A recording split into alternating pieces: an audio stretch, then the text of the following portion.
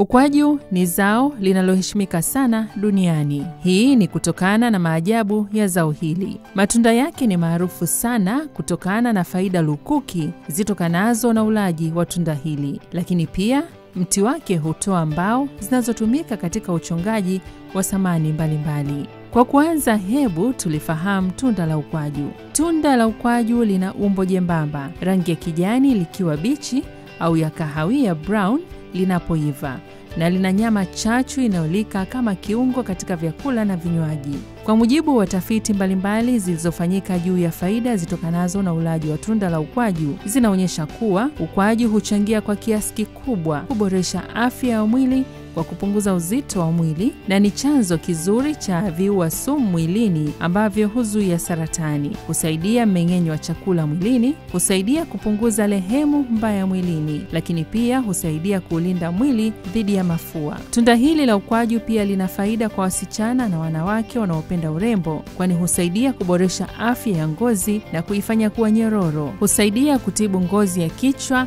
na hivyo kuwafanya wanawake na wasichana kuwa na nywele nzuri na ndefu zisizo katika. Tuliamua kuja na wazo hili la kuanzisha ice hii ya ukwaju kwa sababu tunajua faida zinazopatikana katika tunda hili la ukwaju. Ukwaju unasaidia mmeng'enyo wa chakula kufanyika kwa haraka. Ukwaju pia unapunguza vimelea vya kansa mwilini. Una faida nyingi sana. Lakini pia kingine, tulikuwa tunataka kufungua fursa kwa wakulima na wafanyabiashara wa ukwaju kwa pamoja. Awali matumizi ya matunda haya ya ukwaju yalikuwa yakitumika katika viwango vidogo vya utumiaji, low scale usage, kama vile kutengeneza juisi majumbani, katika migahawa, mahotelini na matumizi mengine madogo madogo. Hali hii ilisababisha wakulima wengi wa zao la ukwaju kutotilia maanani juu ya kilimo cha zao hili, kwani faida yake haikuonekana wazi. Mikoa iliyokuwa ikizalisha ukwaju ni pamoja na Dodoma, Singida, Tabora, Shinyanga, Simiyu, Rukwa, Mwanza pamoja na mkoa wa Pwani. Mwaka 2019 Agosti, kampuni ya Said Salim Bakhresa iliamua kukipa thamani kilimo cha ukwaju nchini. Ilianza kutengeneza bidhaa zitokanazo na tunda la ukwaju. Bidhaa hizo ni pamoja na juisi ya ukwaju pamoja na ice lolly za ukwaju. Mpaka mwishoni mwa mwaka 2019, jumla ya tani 2000 zilinunuliwa kutoka kwa wakulima wa mikoa ya Shinyanga, Tabora pamoja na Mwanza. Ice lolly hii ni tumetumia ukwaju asilia kabisa unaopatikana hapa nchini Tanzania. Tunakusanya ukwaju kutoka pande zote hapa nchini, mainly kabisa kutokea upande wa kanda ya Ziwa, kwa maana ya Mwanza, Shinyanga, Tabora, kote huko tunatoa ukwaju, unakusanywa kwa pamoja, unakuja hapa, tunaanza kufanya process kwa ajili ya kuzalisha. Lakini pia kwa nini tumetumia ukwaju isiwe tunda lingine? Kwa sababu tunajua faida ambazo zinapatikana katika tunda hili la ukwaju. Ukwaju umekuwa ni tiba katika mwili wa binadamu. Ukwaju unasaidia kufanya mmeng'enyo wa chakula unafanyika kirahisi. Lakini pia ukwaju ukitumia tunda la ukwaju mara kwa mara unaua vimelea vya kansa mwilini. Ukiacha pia ukwaju kuwa kiburudisho, lakini pia ukwaju ni chanzo cha vitamini B pamoja na vitamini C mwilini. Kwenye bidhaa hii tukaona kwamba kunaweza kutengeneza ajira kubwa sana kwa kundi ambalo kwa namna nyingine ni vigumu sana kwa wao kupata ajira. Wana changamoto za elimu ndogo, mtaji mdogo na nini. Kwa hiyo tukaangalia hii bidhaa tukitumia vizuri, kuna namna ya kuweza kutengeneza ajira kubwa sana, lakini pia na sisi kama kampuni tutanufaika, na hivyo tutaweza kutengeneza mazingira ya wote kushinda. Kama kampuni tunashinda na kama jamii inaweza kushinda. Kwa hiyo tuliuangalia ukwaju kwa namna hiyo. Tukaona kwamba ndio una upenzi sana na wako watu wanauza ukwaju barabarani, lakini soko, kwa sababu sisi huwa tunafanya pia tafiti za soko kabla kuingiza kitu sokoni. Katika tafiti zetu tulionyesha kwamba watu wana ile wasiwasi ya utengenezaji, usafi, usalama wa ile bidhaa ambayo inauzwa kawaida mtaani. Tukaona sisi tuna uwezo wa kutengeneza kitu ambacho kina viwango vya hali ya juu, kina usafi mzuri, kina usalama uliokamilika ambao umepitiwa na vyombo vyenye mamlaka kama kina OSHA na watu kama hao, kama kina TBS, mamlaka za vyakula na nini.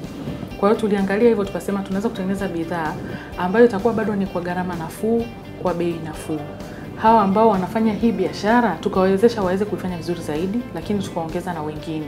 Lakini pia yule ambaye anaweza kuwa mlaji ataiamini zaidi, na hivyo inaweza kuongeza soko. Ndio maana tukafikiria ukwaju. Wauzaji wa ukwaju huuza bidhaa hii moja kwa moja katika kiwanda cha Bakhresa Food Products kilichopo Mwandege. Ukwaju unapofikishwa hapa hutumika kutengeneza bidhaa mbili ambazo ni juisi ya ukwaju na ice lolly ya ukwaju. Katika makala hii nitakupitisha hatua kwa hatua za uzalishaji wa ice lolly za ukwaju. Ukwaju unapofikishwa kiwandani hapa huhakikiwa ubora wake. Uhakiki huu hufanywa kwa kuangalia usafi wa ukwaju ili kujua kama kuna chochote kimemwagika juu ya ukwaju kama mafuta, vumbi na kadhalika. Pia huangalia iwapo rangi ya ukwaju ni sahihi, kwani ukwaju unaotumiwa kuzalisha juisi hutakiwa kuwa na rangi ya hudhurungi isiyokolea, yani golden brown. Pia wahakiki wa ubora huangalia kama ukwaju una ukungu na wadudu, na kama una ukungu na wadudu basi ukwaju huo haufai kuzalisha juisi wala ice lolly. Baada ya hatua hii ukwaju hupelekwa katika hatua ya uchambuaji, na baada ya kuchambuliwa huwekwa katika tray tayari kwa kupelekwa katika hatua inayofuata ya kuhakiki ubora, hatua ya pili, ambapo ukwaju uchambuliwa kwa kutolewa nyuzi na kuachanisha ili usishikamane, na pia kutenganisha ukwaju unaofaa na ule usiofaa ambao ulisahaulika katika hatua ya uhakiki. Baada ya hapo ukwaju husafirishwa katika tenki maalum la kuchanganyia, yani mixing tank. Hii ni hatua ya kwanza ya usindikaji. Katika hatua hii ukwaju huchemshwa kwa nyuzi joto 50 ili kuanza maandalizi ya awali ya utengenezaji wa juisi ya ukwaju pamoja na ice lolly ya ukwaju. Hapa tunapoona sasa hivi ni tenki zetu mbili ambazo tunaziita kitaalamu mixing tanks. Katika mixing tank hizi ukwaju unaingia, unakuwa unachemshwa na maji ya moto ya nyuzi joto 50 ili kuanza maandalizi ya awali kabisa ya pulp. Baada ya hapo itaingia kwenye mashine yetu moja ambayo inaitwa distoner. Hiyo mashine ya distoner kazi yake kubwa ni kutoa mbegu za ukwaju pamoja na mizizi ya ukwaju ili tupate rojo la ukwaju ambao ndio tunaita kitaalamu ukwaju pulp. Katika hatua hii ukwaju huchanganywa na maji tu bila kuongeza ladha yoyote. Baada ya hapo ukwaju hupelekwa katika hupa ambapo huwekwa ukwaju katika hali ya utayari ili kufanyiwa preheating. Hapa ukwaju huchemshwa kwa nyuzi joto 70 ili kuua vijidudu ambao huweza kuleta madhara kwa mtumiaji. Baada ya kutoka hapa ukwaju husafirishwa hadi kwenye tenki maalum la kuhifadhia ambapo ukwaju huu huachwa kwa muda. Hii ndio preheater yetu. Kwa hiyo ukwaju wetu ukishapita kwenye preheater unasogezwa kwenye storage tank ambayo tunaiona hapa mbele yetu.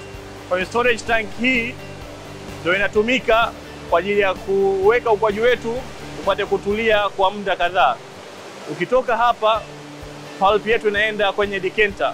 Decanter ni mashine moja ambayo inatumika kuchuja black particles na foreign matter mbalimbali. Decanter ambayo tunaizungumzia ndio hii hapa. Kwa hiyo kazi yake kubwa ni kuchuja kama kuna black particle aina yoyote pamoja na foreign matter ambazo ziliweza kupenya na kuingia kwenye pulp. Baada ya hatua hii ukwaju usafirishwa hadi katika mashine maalum ambapo huchemshwa kwa nyuzi joto 88 hadi 92 ili kuua vijidudu vyote vitakavyokuwa vimesalia katika ukwaju. Procedure inayofuata baada ya kuichemsha pulp yetu ni kuja kwenye tank hili ambalo kitaalamu linaitwa aseptic tank. Aseptic tank kazi yake ni kuruhusu vijidudu vyovyote vile kuingia kuathiri product yetu. Kitu kinachofanyika hapo sasa hivi ni aseptic filling ya pulp yetu ambayo ndo awamu ya mwisho kabisa ya kujaza pulp yetu katika mifuko ya aseptic.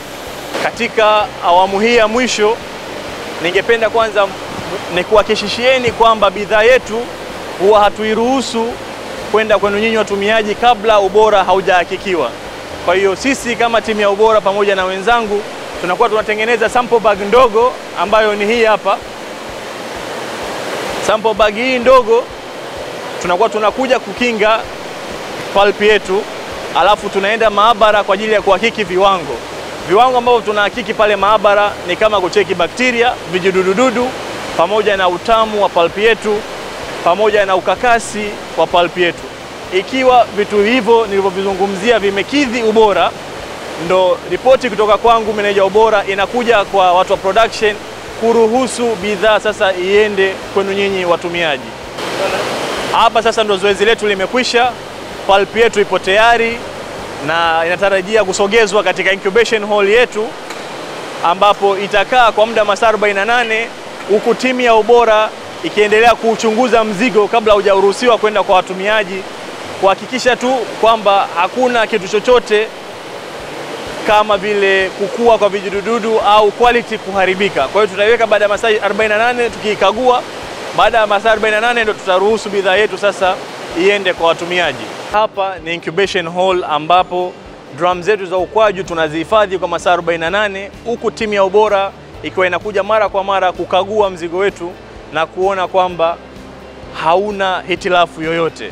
Baada ya hapo nataka kuwajuza tu kwamba bidhaa hii itapokwenda kuwekwa katika cold room yetu inakuwa access controlled, kwa maana hakuna mtu wa aina yoyote ambaye atakuwa na uhuru wa kuichukua na kuifungua isipokuwa timu ya ubora. Kwa hiyo muhakikishiwe kwamba ufunguaji wa hii pulp au hizi pulp drums huwa zinafunguliwa tu na mtu wa ubora. Baada ya kutolewa mwandege, bidhaa hii hufikishwa kiwandani tayari kwa kuzalisha ukwaju isloli, na hapa hupokelewa na timu maalum ya kuangalia ubora wa bidhaa hiyo kabla ya kuanza kutengeneza barafu hizo. Hii hapa ndo micro lab ambayo tunafanya testi za kuangalia microbes ambao ni vijidudu ambao wanaweza kuleta madhara kwa mlaji. Kwa hiyo huwa tunafanya sampling ya pulp inapokuja, tunakuwa nayo hapa, alafu hizi hapa ni finished product. Method ambayo tunaitumia hapa inaitwa pouring method, ambayo tunatumia petri dishes na agar ndio chakula cha bakteria. Kwa hiyo tunaangalia kama bakteria watagrow, unaweza ukawahesabu. Watakapozidi limit, ina maana hiyo product tutaizuia mpaka tutapopata product nyingine ambayo itatoa results ambayo sawa sawa. Tunapima uzito wa product yetu kila baada ya nusu saa. Lengo kubwa ya kupima uzito ni kuhakikisha kwamba hatumpunji mlaji na wala kampuni haipati hasara. Hapa tunapima. Pale tunapoona uzito uko chini, moja kwa moja tunawaambia operators waweze kubadilisha, na pale unapokuwa juu tunawaambia operators ili waweze kuweka katika viwango vya kampuni tulivyojiwekea, lakini pia kuendana na viwango vya kitaifa TBS. Kila baada ya nusu saa tunapima ili kuangalia kama, kwa sababu mashine kuna muda huwa zinasumbua. Kwa hiyo unaweza kama umepima baada ya muda fulani kama mashine imecheza ukakuta uzito umeshuka au umeongezeka zaidi. Kwa hiyo nusu saa ni interval ambayo tumejipangia kwa kampuni kwamba ili tusiweze kukuta tumepoteza ubora wa product yetu.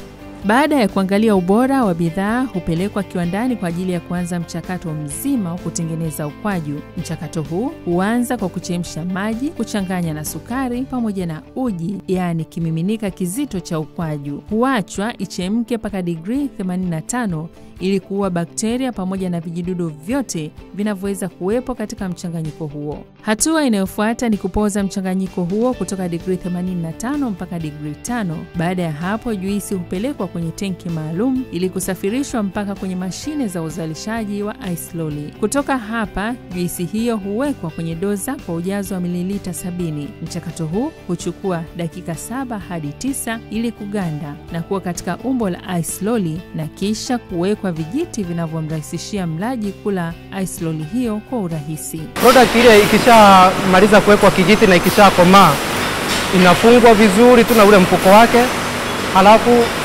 inaenda inawekwa kwenye zile box. Kwenye box moja zinakuwa, kuna watu wanahesabu pieces 30 kwa kila box. Kutoka hapo sasa ndio inaenda hatua nyingine ya mwisho ya kwenda zile tunakohifadhi kule cold room.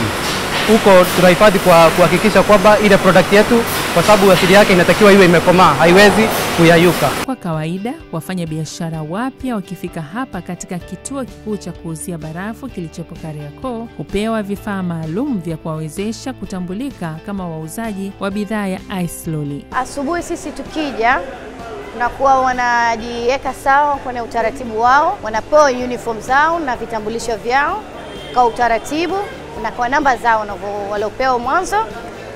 then tunakuwa tunachukua order zao. Biashara hii ya kuuza ice lolly za ukwaju imewasaidia jamii kubwa, hususan vijana pamoja na akina mama. Naweza kusema kabisa kiuwazi kuna maelfu ya ajira yametengenezwa kutokana na hii bidhaa moja ya ukwaju. Lakini tunaona mafanikio kwa maana ya kwamba kiukweli sisi stock zetu hazikai. Zinatembea sana, zinasogea sana, zinatoka, zinakwenda sokoni na upokeaji umekuwa mkubwa sana, na ni lazima kwa kweli pia turudishe shukrani kwa Watanzania. Wameipokea hii bidhaa vizuri. Sisi tulitarajia ndio tunatengeneza bidhaa nzuri, upokeaji utakuwa mzuri, lakini upokeaji umekuwa mzuri kuliko hata tulivyotegemea. Kwa hiyo mafanikio kwa kweli ni makubwa, na ukiangalia idadi ya ajira zilizojitokeza, na ukiangalia hata vijana, akina mama wengine walikuwa wana ajira kabisa, wana maisha changamoto sana, kuishi kwa kuombaomba. Sasa hivi wanajikimu vizuri, wanaangalia familia zao, wanaangalia watoto wao kupitia bidhaa ya ukwaju. Na hilo hasa ndio lilikuwa lengo letu, kwamba tutengeneze namna ambayo sisi kama kampuni tutapeleka ajenda yetu mbele, lakini pia katika kupeleka ajenda yetu mbele ya kufanya biashara tuwawezeshe Watanzania hasa wenye changamoto kuweza kujikwamua. Hidaya Hamisi ni mmoja wa akina mama mwenye watoto 4 ambaye amefanikiwa kupitia bidhaa hii, na mauzo yake kwa siku hutegemeana na hali ya hewa. Nashukuru Mungu, baada ya kupata kazi kwa Bakhresa na mambo mengi sana namsaidia mume wangu. Mimi natoa chakula shuleni ya watoto, yeye analipa ada mwisho wa mwezi. Na pia akikosa chakula namsaidia. Na nashukuru Mungu, toka nimefanya kazi kwa Bakhresa nilikuwa day worker baada ya mwezi mmoja. Baada ya mwezi ulipoisha, nilipopewa deli langu, nimenunua kiwanja. Namshukuru sana Bakhresa, Mungu amzidishie na kila kitu, na pia atuboreshee vitendea kazi, na wale ambao hawana madeli awape madeli ili wapate riziki pia. Maana wapo wengi ambao wanapigika, wanatusubiri sisi mpaka tuuze ndio wao wapate. Hasa wakati mwingine biashara ikiwa mbaya, ina maana wao wanaondoka patupu, hawapati kitu chochote. Kwa hiyo na wao hawasaidie ili wapate vitendea kazi. Mbali na Hidaya, biashara hii imewanufaisha jamii nyingi, kwani wengi wameacha shughuli zao na kuingia katika biashara hii. Nimefanya mambo mengi sana, yani kwa sasa hivi mpaka nimefika, yani sasa hivi mwanzo nilikuwa nategemea tu mtu anipe hela au mume, nilikuwa nimekaa tu, lakini baada ya kutokea biashara hii sasa hivi nashukuru Mungu, mtoto anasomesha, anaenda shule, anapata kula kaka zote 3, alhamdulillah. Bwana, kabla hapo dadangu, tuko sisi biashara zetu kila kitabu, tuko barabarani, tuko tunauza maji kwa kweli. Ila tunashukuru Mwenyezi Mungu, fursa ilivyokuja tukawa tumechangamkia fursa, mpaka sasa kidogo tunasema alhamdulillah rabbil alamin. Nafahamu mgolo toka mtume ameuombea, tunashukuru Mwenyezi Mungu. Nimeingia kwenye ukwaju kwa sababu ni kazi ambayo nilisikia na nikaamua kuifanya kwa sababu inanipatia fedha nyingi. Pamoja na kupambana na maisha ya kila siku, wamekuwa wakipitia changamoto nyingi wakiwa kazini. Changamoto kubwa sana ninakutana nayo, na hakuna kitu ambacho kinanikera. Mtu anakuita, anakuja kununua ukwaju, alafu kwenye hela ile anakuwekea na kikaratasi cha namba za simu. Yani inanikera sana hii. Kabla ya hapo mimi nilikuwa nauza sabuni za Kigoma na mashuka ya Kigoma, natembea mtaani na kopesha. Changamoto nyingi sana, wengine wanatoroka na pesa, wanahama, wanaondoka. Lakini kwa sasa ukwaju ni nipe nikupe. Naondoka na pesa yangu mwenyewe. Si wauzaji peke yao hukutana na changamoto, hata wazalishaji pia hukumbana na changamoto mbalimbali. Pamoja na mafanikio haya makubwa, kumekuwa na changamoto ya kwamba tunajikuta saa nyingine bidhaa ukwaju wenyewe ule, kwa sababu bidhaa hii tunaizalisha na ukwaju halisi wa Kitanzania, tunapata ukwaju mwingi kuliko tunaweza kuchukua. Kwa hiyo pamoja na kwamba tunawashukuru Watanzania hasa wakulima, tunaangalia namna pia za kufanya ili tuweze kuongeza ule uwezo wa kiwanda chetu, au rather niseme viwanda vyetu, kwa sababu tuna line tofauti za uzalishaji, ili tuweze kuchukua ukwaju zaidi, kutengeneza ajira zaidi na kusupport mzunguko mzima.